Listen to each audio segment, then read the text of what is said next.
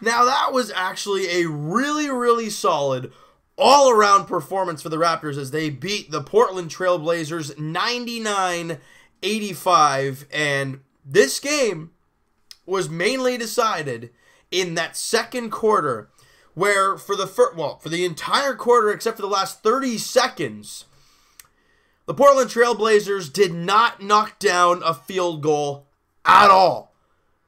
And they only had 4 points up to that point, 4 free throws from Damian Lillard. They ended up with 6 points in that second quarter. Raptors had 25, and that's where the Raptors really took hold. Their defense was unbelievable. Obviously, 25 is a solid number. Your offense was doing what they had to do. And just a great defensive game for the Raptors in this one to come away with the win. Now, they only shoot 45%. However, they hold Portland to 39%. The Raptors did shoot 33% from three, so a little bit better than what we're used to. And Portland shoots 33% as well. Both teams, who are very run-and-gun fire offense, both teams are under 100 points in this game. And big thing. You know, we came into this game, we obviously didn't have JV. We didn't have Serge Ibaka for this game. So, Lucas Nogueira, Jakob Poeltl, Pascal Siakam, those were guys that were going to have to be big in this game. And man, were they ever. 47-38 rebounds, Raptors win that one. And Portland's a very good rebounding ball club. And when you find a way to do that without JV and Serge Ibaka, the Raptors did a fantastic job in this game.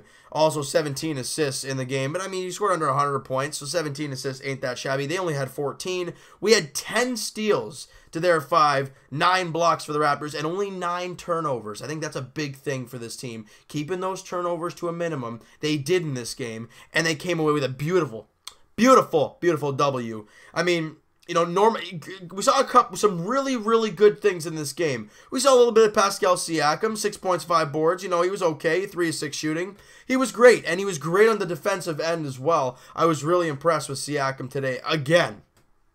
Norman Powell, we've been talking about him lately. He really hasn't looked comfortable taking shots, and he didn't look good early. But I think it was in the second half, he knocked down 1 3, missed 1, came back with another 3. Then, beautiful drive, nice lay-in. He ended up with 8 points, so those 2 threes in the lay-in, and 8 points, 3 boards, 3 of 9 shooting, but those 3 were kind of in the later half of the game. Hopefully that's maybe more to come from Norman Powell.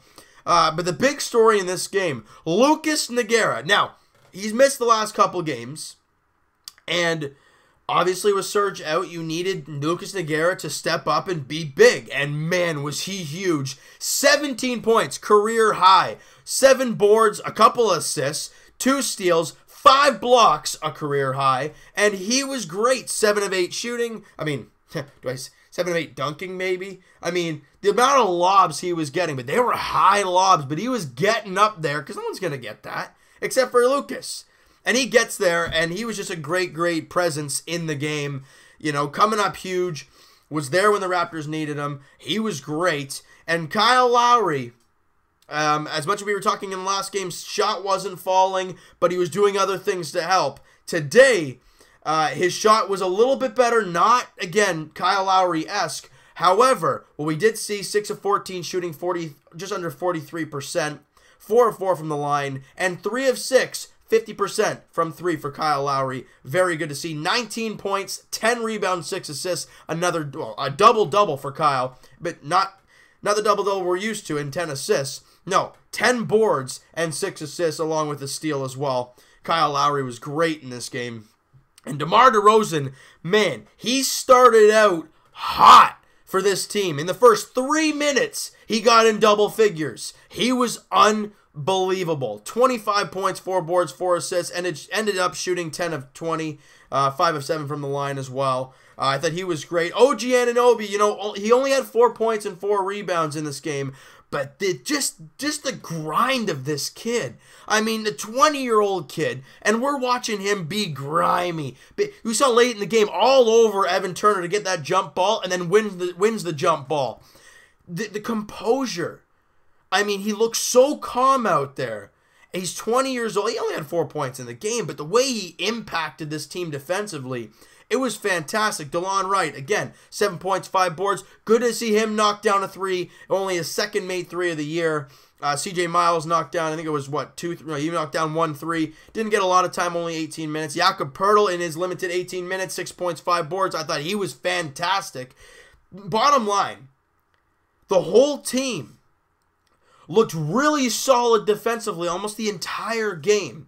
Look, you can only do so much against Lillard and McCollum. Those are their 2 guys, you know, and if you can find a way to contain them, you're okay. You'll do well. Now, Damian Lillard is a freak of nature. He's unbelievable. He ended up with 36 points in this game, but you held C.J. McCollum to only 16 points on 5 of 16 shooting, you know, and from a lot of this game, he was on the bench. Not a lot of this game, but for the big parts down the stretch. And to start the fourth quarter, Lillard's on the court, he's on the bench. You know, put it into perspective. Lillard played 41, he played 32.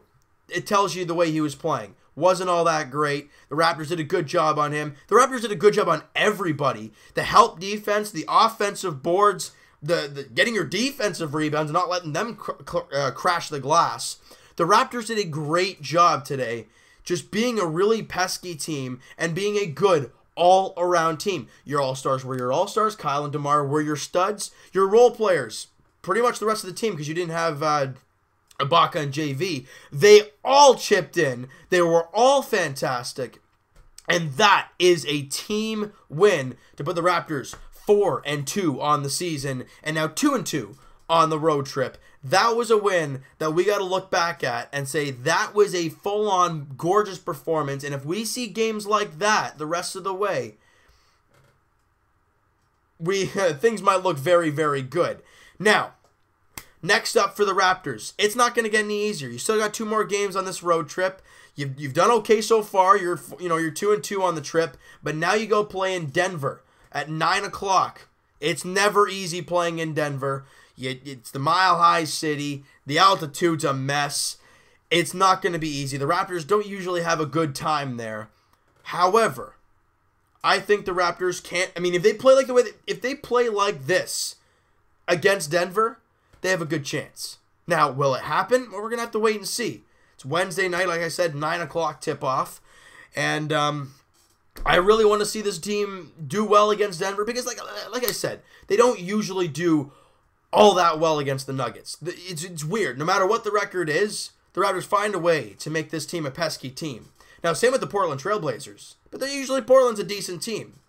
They were 4-2 coming into this game. We were 3-2. They're 4-3. We're 4-2. Great game by the Raps nonetheless. Let's enjoy this win for what it is. Let's enjoy it tomorrow. And then when Wednesday hits, let's focus on Denver, right? So you know what, guys? That is going to do it for this one. If you guys enjoyed this video and you guys enjoyed this game, because it was great. And if I miss any great highlights that you guys want, DeLon Wright's little step through, where'd she go kind of thing. He was great there. Let me know if I missed anything, because there was a ton of great things in this game. And we'll talk to you guys shortly, Leafs Edition, as they're playing the San Jose Sharks currently in second intermission, 1-1 tie. And we'll also talk to you guys, Raptors Edition, like we just said. Raptors, Nuggets, Wednesday night, 9 o'clock tip-off, an hour earlier than today. I'll take it. Talk to you guys then.